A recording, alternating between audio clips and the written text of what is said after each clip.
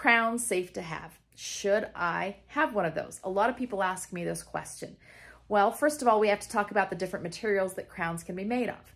There is something called, well, there's a gold crown. You can tell what that is. It's full gold. There's something called a PFM. That stands for porcelain fused to metal. It's the kind that was used for decades. It was typically a metal core with porcelain over top. And that was the only thing available for a long time. Thankfully, now we can do full porcelain crowns. So the entire thing is all porcelain. That's what I recommend. It can be safe and it is a good restoration.